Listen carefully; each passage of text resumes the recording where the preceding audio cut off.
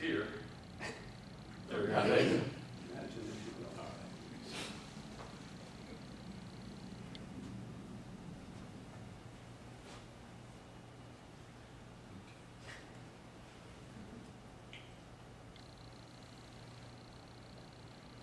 Okay, so what does Synqy do? We are trying to transform the trade promotions world. Right now we spend, as a set of marketers globally, about $500 billion where companies are trying to promote their products through resellers of some sort. And the utilization of that dollar is declining. The value of that spend is worsening every year. Due to two reasons. One is people are now using the web more. They're shopping less in the newspapers, and dollars off coupons, things like this are less and less effective. And in fact, if you look, over 70% of that money spent doesn't return a positive ROI. Think about that. It's $500 billion. That's real money. It's real money. And that's the market that we're going after. You could buy the UK for that. So if we want to fix that, we have to make sure that good promotion shows where it should. And if you look at companies like Apple and others are now starting to use the web to communicate more emotionally, more persuasively, more expressively, and yet when you see that same product in an e-commerce experience, it is like a inventory management system that is customer facing. It's not an emotional expressive experience, and in fact what's happening is the commoditization of brands through retail. And this commoditization is really harming these brands. We're spending $500 billion to persuade shoppers to buy. So you say, well, maybe this is just Best Buy. Maybe Amazon or somebody else is doing it right. The problem is that Amazon isn't really doing it much better. If you look, I'll just show you for grins. This is Amazon. Oh, hold on. That part was not replicated. Okay. So let me see if I can make this fit. Okay. This is Amazon 2005. Okay? You got the picture of the product. You've got some features and text. Down below, you have, forgive me, this monitor is very low res. You've got some images and some text describing the product. Okay, this is now. You've got a picture of the product. You've got some text specs. You've got some images and text. 11 years later, nothing's really changed. Let's just take a look at, this is, I was using the Wayback Machine. This is actually Walmart 10 years ago. Picture of the product, text specs, a little bit of a table.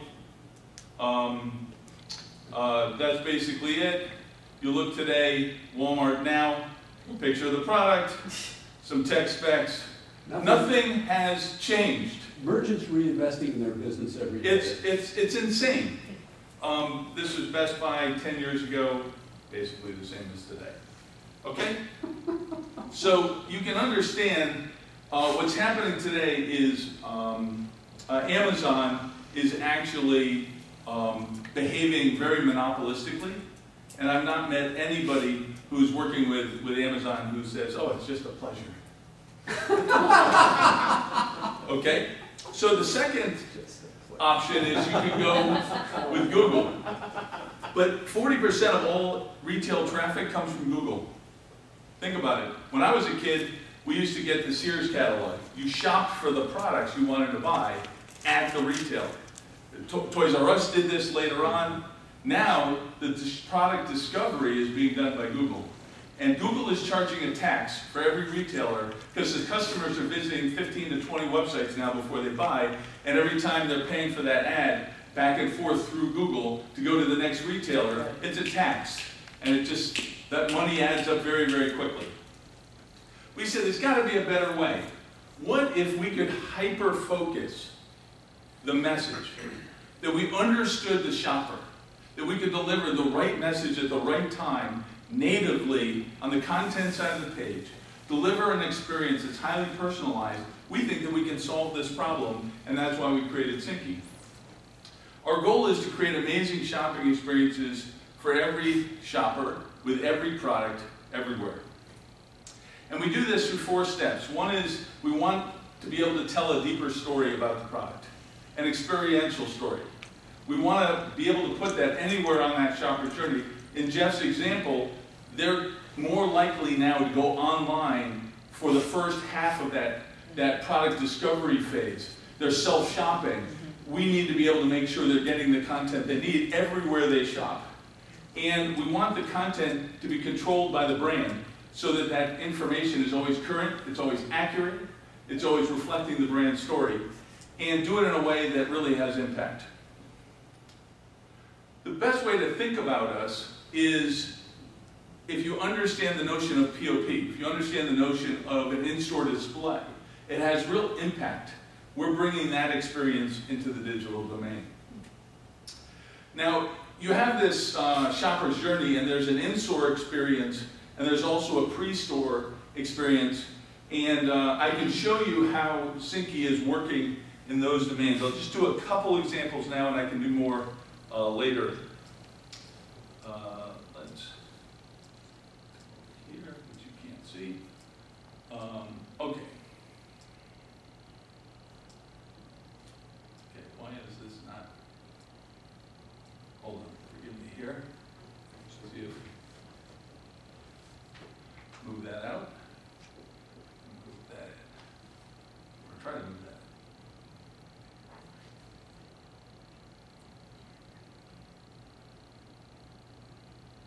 Forgive me, this is a VGA display.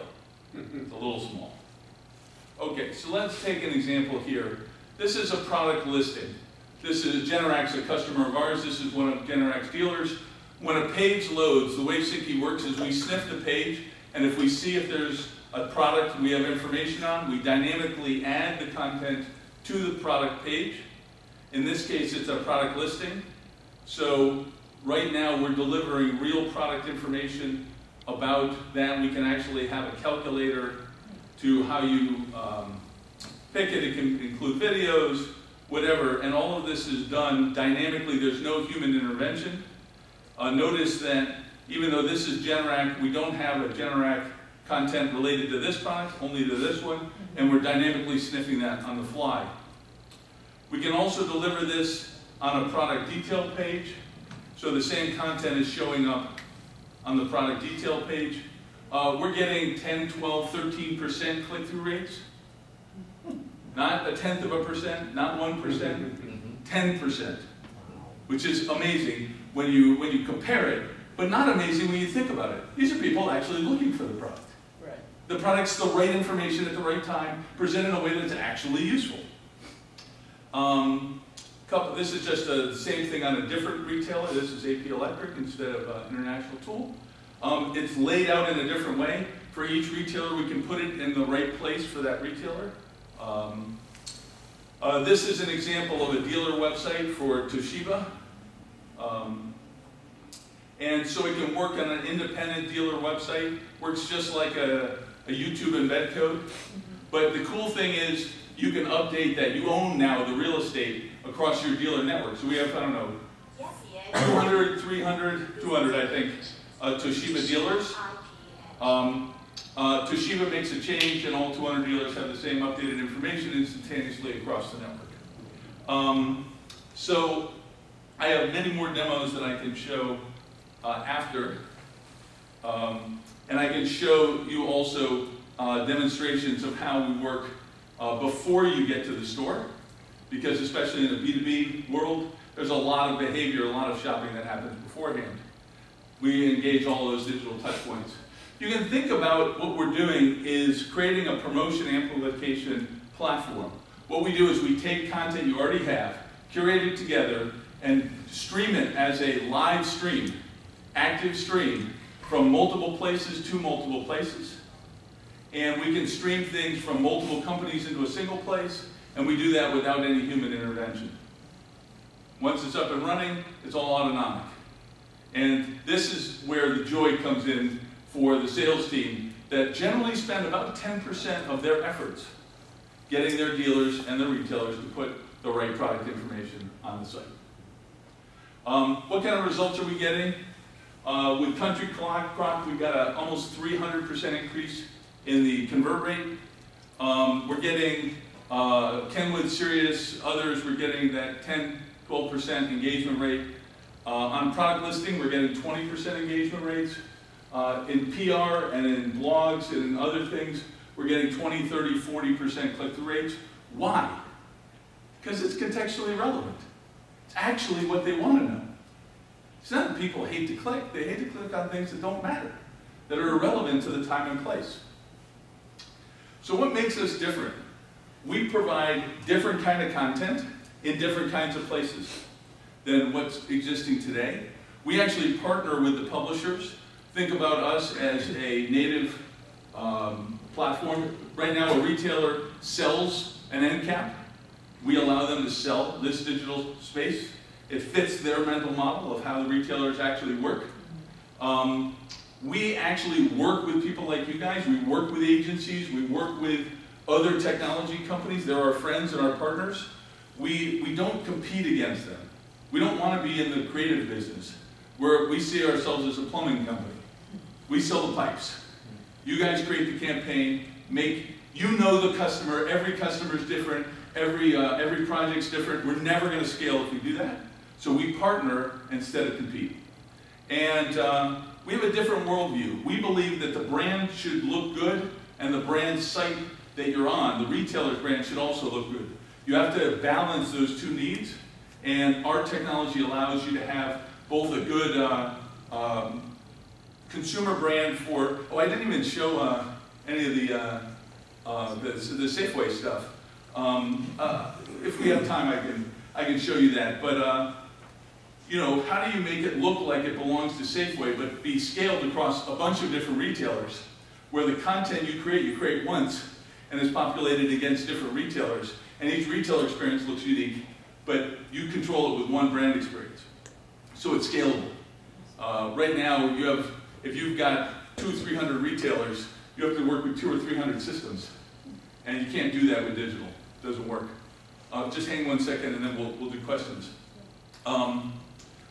We have the ability to do personalization, and we do personalization in a very unique way. We actually know about the site we're on.